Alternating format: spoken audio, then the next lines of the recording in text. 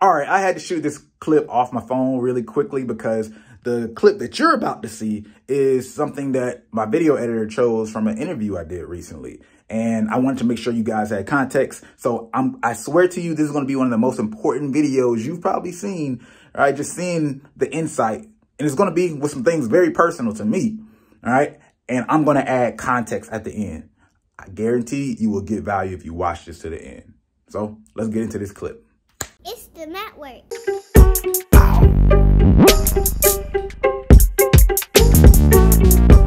Especially as introverted as I was, I had all these ideas and information I was taking in, but I wasn't executing. So yeah, I might even build something and do something dope, but I wasn't executing past that step.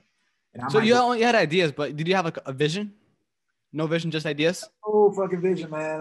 Like that was my biggest struggle personally, to be real, because I'm somebody who likes to do things intentionally and know what I'm doing and want to take it a certain place. So I could be doing a hustle, but if I feel like I'm not going to dedicate it if it's like long term for me, yeah, then like it just wanes where I feel like I'm doing something purposeless. I'm against that.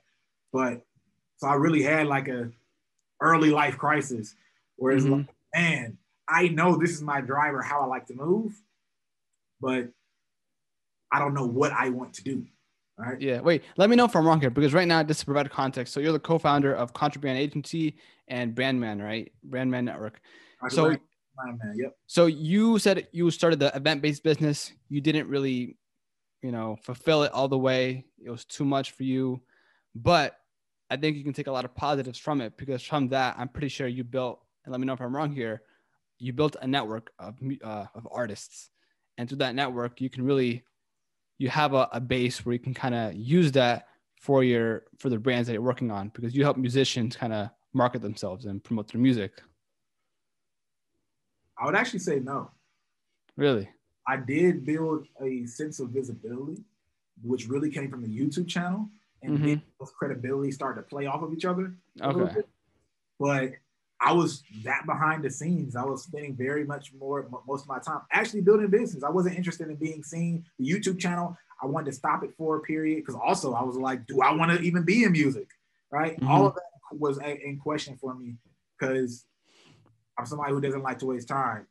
Right? And I'm like, hey man, I need to go ahead and build my business. This isn't it. If I don't think it's it, why am I going to spend my time there?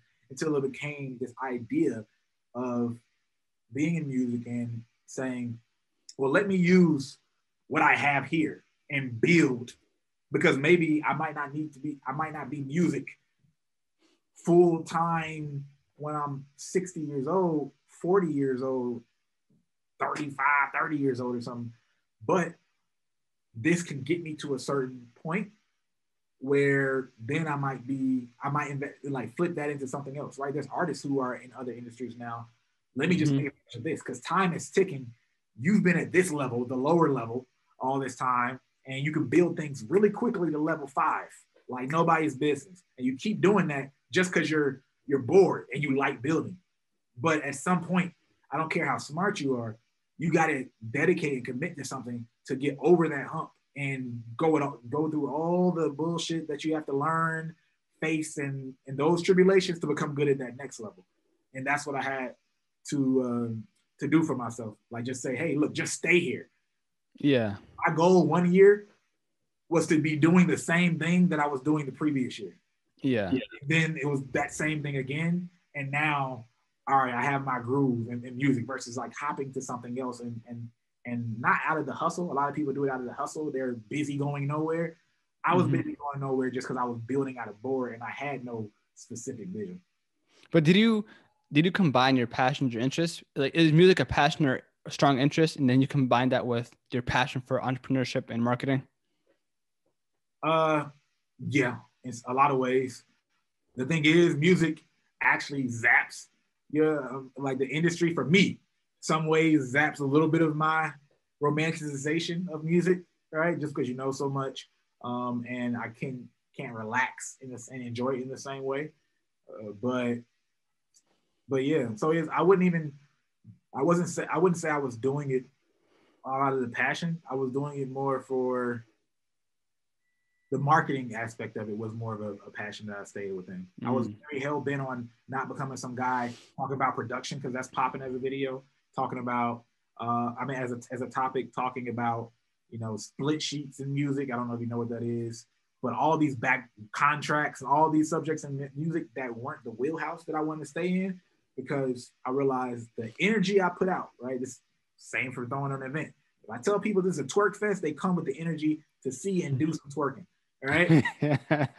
If I talk to you about all these different subjects, people are going to start asking you about these different subjects. All right. And when they ask and you have to answer, and if you don't enjoy talking about it, don't even put it out there. So there's a lot of shit that I know that I don't talk about within that, because I don't want to get that brand out there. I don't want to create any traction in that space. That's how I stay. I feel that.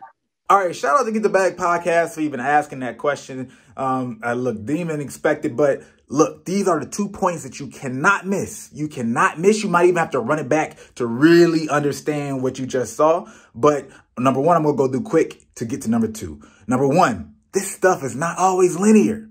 It's not. It just isn't, right? I didn't even know that I was going to go from a music festival that was doing very well and then go into music and doing things with artists and all that kind of stuff. I didn't have that plan, and those things did not even parlay into each other, right? They started separately, completely individually, and then they happened to connect down the line with some of the information and things like that. But stuff is not always linear. It's not always connected directly, but it will always come together, right? Keep that in mind. Just keep that part in mind. But let's get to number two, because it's even more important.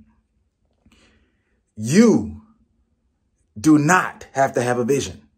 All right, we have all this talk about what's your vision? Where do you want to go? What's your vision? What do you need? And what's the vision of your brand? What's the vision of your life and your personal life, your husband and wife and all? What's the vision? You do not need a vision, especially when we're talking about career. All right. So if you're down, if you're in a dark place, you don't know where you want to go and exactly what you want to be and how you want to do it, you don't need that. What you need is commitment. All right. And I mean that wholeheartedly. You heard me say my goal 1 year was to simply be doing the same thing the next year that I was doing the prior year. And then after year two, it was to simply be doing the same thing again, because I had a very real problem that so many people have, right? So many talented people who can get to one point and then they don't commit, though. They move to the next thing, right? I can water a plant better than anybody in the world, right? I get that thing from a seed. It sprouts out. Now you start to see it above ground. And then I move on to the next plant. And then I grow that to that point faster than anybody else. And I grow that faster to the point than anybody else. And over 5 years, I have more sprouted little plants per se than anybody else. Yet I'm looking at other people who just have one tree.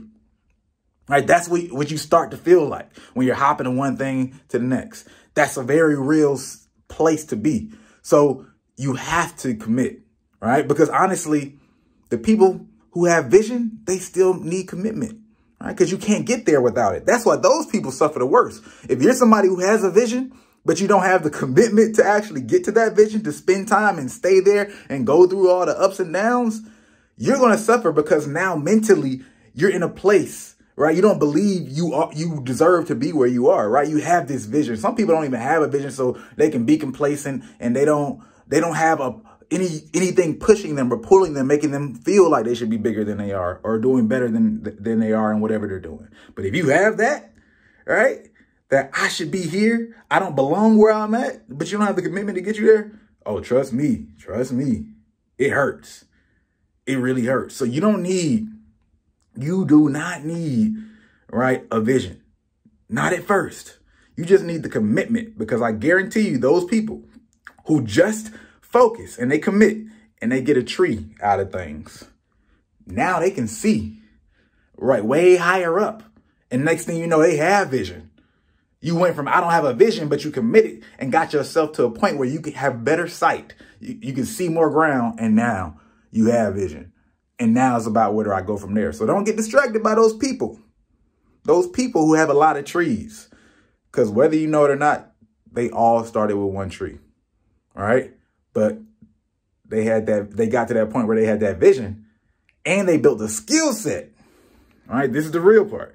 And they built the skill set of growing a tree, which part of that skill set is simply the discipline of staying with it. So now they can build other trees, and they can build other trees faster than anybody else who could just sprout something up. Oh yeah, I could sprout and take something from seed to poking out the ground faster than anybody, but I don't know the steps of building a tree, right? Because that's a skill set you have to do. At the end of the day, all of us have to answer to a principle, right? And that's action. And over time, that's consistent action, right? That consistent action is not the same as just taking action. Far greater results. So last thing before I get out of here, I got to switch it up to address artists specifically, because obviously we talk to so many of y'all on this channel, right? This doesn't just apply to your overarching vision of what industry you're in, right? Like it did with me at one point, or what you're doing in your personal life. It doesn't just apply to this overarching vision. It's even within your industry and your work, right? Like even with me within company and products and things like that. So what do I mean by that? Your strategy that you're applying to grow, it applies in the same place, right? The strategy, for lack of better words, can be a vision in this standpoint. But if you do not actually have the commitment to complete that strategy, which is what I see with so many artists, it doesn't matter. You're not going to get there.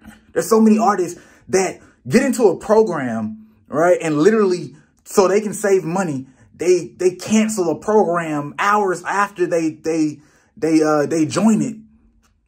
They never committed to anything. It's like, okay, because you're trying to save money. Are you committed to getting as much information for as little as possible? Or are you committed to getting the right information and results? Because most people can get 5 times the results with half the amount of the information they've consumed. I guarantee you're probably one of them, right? Because you've probably ran into some of those people where you're like, yo, this person barely even knows what I know. He's just lucky, right? No, if anything, he's lucky he took the action to get there, right? So you know that you don't have to know as much as you know to get where you want to get. All it takes is that principle of the action, right? That principle of the consistent action, which is commitment. That's it. Like, you know this. So stop hopping different strategies, right? You're never applying any strategy. They never get a chance to breathe. And stop hopping from different like pieces of information and programs and things like that, and then thinking they don't work. It's like, no, you're not working. And I know, because I've been there, right? I kept seeing these trees, and I'm like, how did people get there? But I'm hopping from thing to thing. It was me.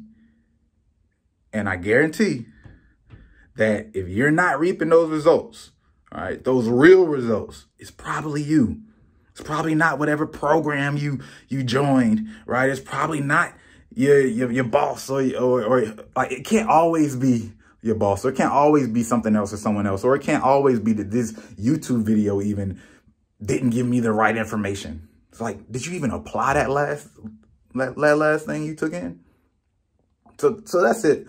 I didn't even know, again, that this video would be posted, but shout out to EJ for even choosing that clip. And here's the rant associated with it.